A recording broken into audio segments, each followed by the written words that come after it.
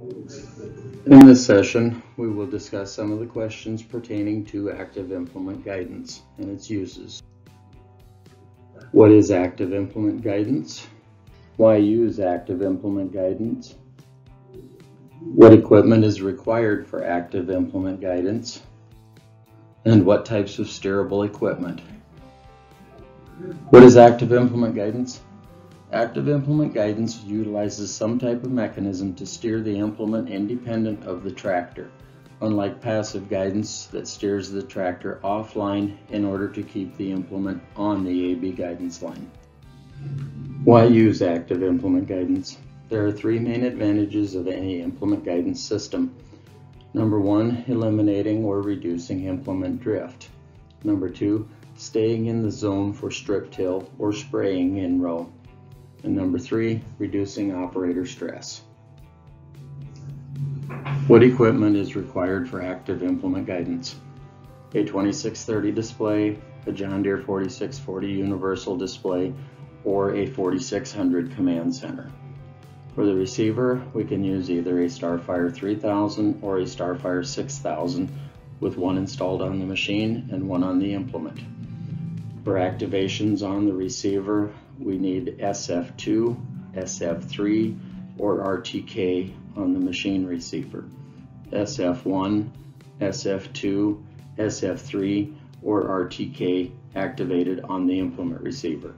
We can also use shared signal, which will share the RTK level accuracy from the machine to the implement. Therefore, we do not need as high a level of accuracy on the implement. We also need an application controller with implement steer activation plus any necessary harnessing. Types of steerable equipment. First, we have coulters on a row crop planter. The coulters engage the soil and do the steering to hold the planter on the line.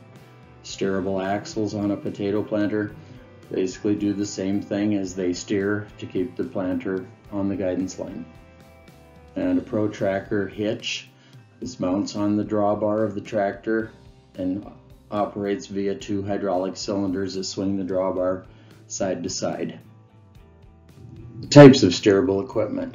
First, we have a protractor hydraulic swing drawbar that is available for 9000 series RT tractors. Second, we have steerable tracks available from Gramlow Limited or Camoplast. These are available for 1770, 1775, and most models of DB planters. And third, we have a steerable rubber tires that are original equipment manufacturer on DB planters, specially ordered. For more information about active implement guidance, contact your local C&B Precision Ag consultant. And thank you from C&B Operations. Hey, hi, Dwayne Simon with C&B Operations, serving the Gettysburg, Selby, and Roscoe, South Dakota locations. Today we're at a customer's location at Roscoe, South Dakota, and we're talking about active implement guidance and steerable tracks on his planter. Today we're going to talk about active implement guidance. I'm going to go through the display and show some of the setup and calibrations that are done to get active implement guidance working. So in order to access this, we're going to go to the ISO VT button here, and that'll take us into all of the ISO products that come into this display. So I have to scroll down and find my universal CAN controller, otherwise called an application controller. So we have several things to set up in here. First one is we need to set up which SCV we're going to use. Deere has set this so we can use SCV number 1 or number 3. So we need to choose which one we're going to do. So in this application we've got number 1 already picked. So I'm going to leave it at that. I'll get back out of that. The other thing that we have on this screen is our extend and our retract thresholds for the steering cylinders on the steerable tracks. And those are set so that they operate nice and smooth.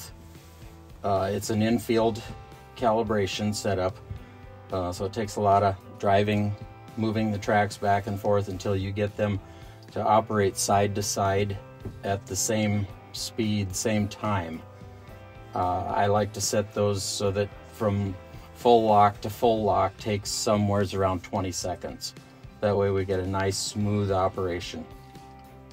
So the other buttons here, implement steer main is one of our main setup buttons. We get some information on here. It tells us right here that we're using SCV1. Right now it's telling us no GPS because we are indoors. We can't see the satellites.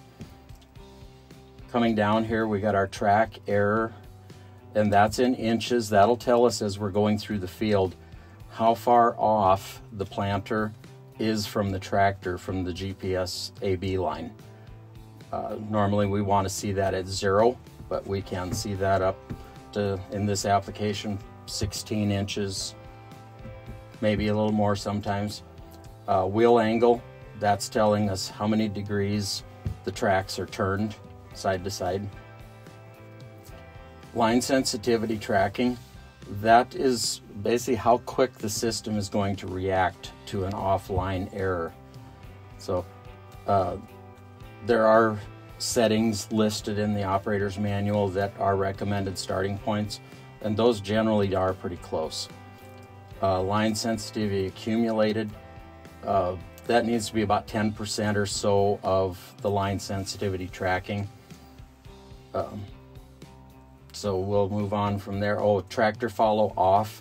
We can also turn that on so that, say we're driving down the side of a field, our opening pass, and we just want the planter to follow where the tractor drove versus following its own line. We could turn tractor follow on. For normal operation in the field, we're going to leave tractor follow off, so the planter does its own line independent of the tractor. And we'll come back into here to our implement steer setup. And we have a wheel angle setup. Now this is, we're going to set max right, max left, and center. So we want to go and turn the tracks full right and set it, then go full left and set it, and then set center position. The really important one here is the center. There, I like to get out and use a tape measure and measure that my tracks are perfectly centered, or if we're working with a protractor hitch, make sure it's perfectly centered, because that's what's going to tell the planter where it is in relationship to the AB line. So that's very important. Our implement GPS offsets. If we notice that the planter is always pulling off to one side or the other versus staying centered, we can come in here and tell it that we need to move it. Like in this case, we have an offset left of 1 inch. If the planter was tracking to the right, we just tell it that we're tracking to the right by how much. So the GPS offset forward, that's telling us how far our receiver is from the axle. So that's 68 inches there. So now steer control setup. So wheel angle sensitivity, that's another one of the functions that deals with how quickly the tracks move when they steer. We have our engagement. We can turn it on with the resume switch for auto track, or we can set it for auto track plus implement work state, so that the auto steer active implement guidance will not turn on until the planter is in the ground and it's starting to record, and then it turns the active steering on. So now we have some of our other setup functions. The control. So here's where I talked about earlier, where we set it up for SCV 1 or 3. So we need to set it on implement steering. If we go in here, we'll see all the different options that the application controller can do. They're all activation based. So we have active implement guidance in here for implement steering. So that's what we've chosen here. We're using SCV number 1.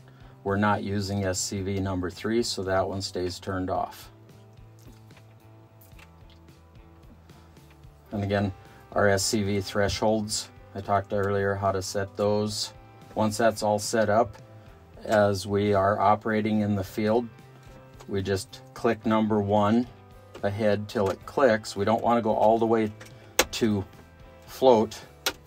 We click it ahead, one click there, that activates the system. So once it goes active and we're moving, then the tracks will start steering. Okay, so there we've gone over the operation of active implement guidance. We were in the tractor cab, did setup and operation there. We did some field work, saw how the tracks work there. So with that, I thank you, and from C&B Operations, thanks for attending.